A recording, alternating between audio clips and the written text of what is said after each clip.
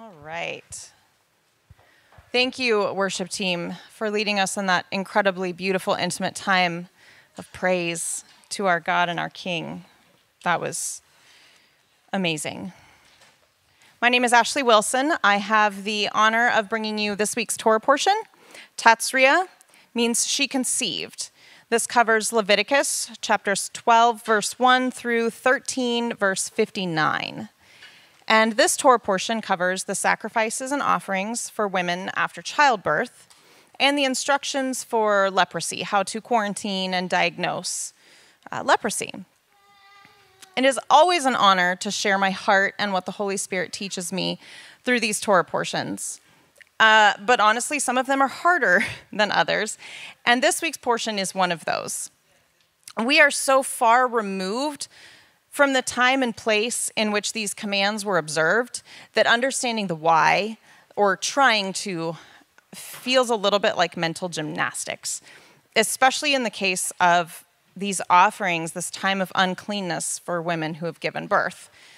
It's far easier to understand why a person with suspected leprosy would need to be quarantined. We certainly wouldn't want disease to be spread through the community. But why a woman must bring a sin offering, these are the scriptures that can really trip people up and make them misunderstand God's heart and design, especially as it relates to women. So, of course, these are the 8 verses that I want to focus on today. So we are going to read Leviticus chapter 12. It's a short one, just 8 little verses. Then Adonai spoke to Moses, saying, "Speak to the children of Israel, instructing, if a woman conceives and bears a male child, then she will be unclean for 7 days, as in the days of her blood she will be unclean. In the 8th day, the flesh of his foreskin is to be circumcised. She must wait during the blood of purification for 33 days. She is not to touch any holy thing, nor come into the sanctuary until the days of her purifying are completed. But if she bears a female child, then she will be unclean for 2 weeks, as in her blood, and she is to wait in the blood of purification for 66 days. When the days of her purification are completed for a son or for a daughter, she is to bring to the priest at the entrance of the tent of meeting a year-old lamb for a burnt offering, and a young pigeon or a turtle dove for a sin offering. He is to present it before Adonai and make atonement for her. Then she will be cleansed from the discharge of her blood. This is the law for her who gives birth, whether to a male or female child. If she cannot afford a lamb, then she is to bring 2 turtle doves or 2 young pigeons, one for a burnt offering and the other for a sin offering. Then the priest will make atonement for her, and she will be clean." The first thing that many people notice is that the scripture requires a sin offering to be brought after 40 days for a son and 80 days for a daughter. As I was doing some reading on this, I found that in the Talmud, it postulates that perhaps this is because during labor, she may have cursed her husband or made a vow to never let him touch her again. And so the sin offering is to nullify these things that she may have done during labor, which is kind of ridiculous. And it's funny, but it's not really what the purpose of those offerings is. Pastor Matt has taught before that sin offering here is better translated as purification offering. And in the greater context of the commands pertaining to uncleanness, this makes sense. There are many things that can make a person unclean, such as blood, and birth and postpartum are bloody. And as a reminder, being in a state of uncleanness is not a sin. So we can understand that a woman would need to make the proper sacrifice to be renewed into that clean state again.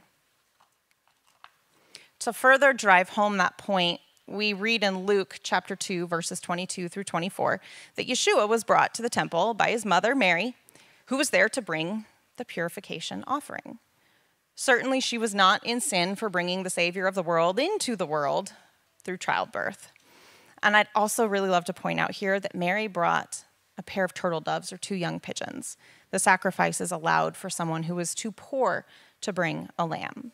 The sacrifice of the lamb would come 33 years later.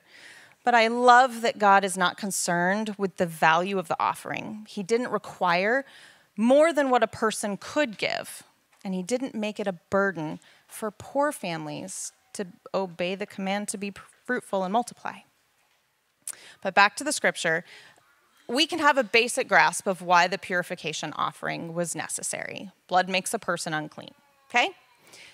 But here's where another big hang-up can happen. The time of purification for a son versus a daughter.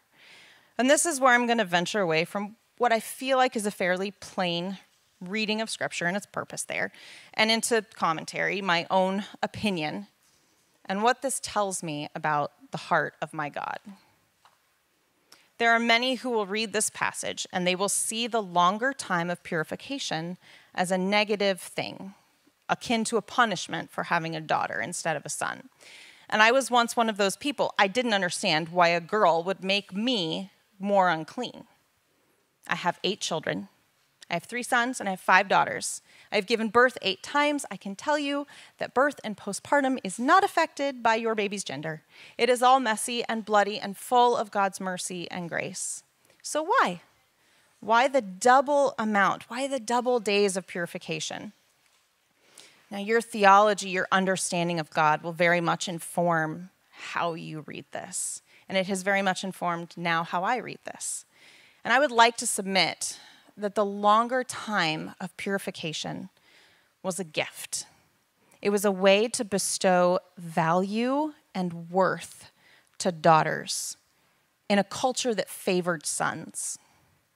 A longer time of separation would mean more rest for the mother, more time being cared for by others, more time away from their usual duties.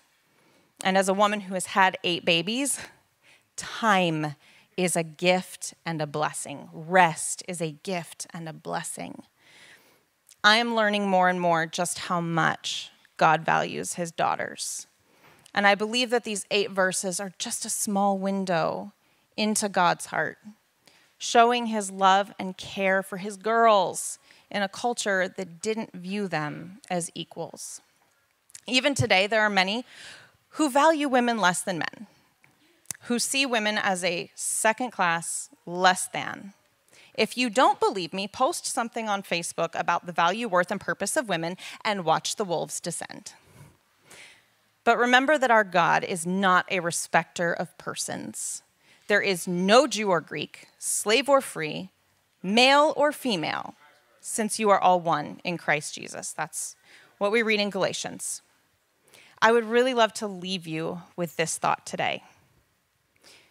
Woman was not created second because she was an afterthought or less than.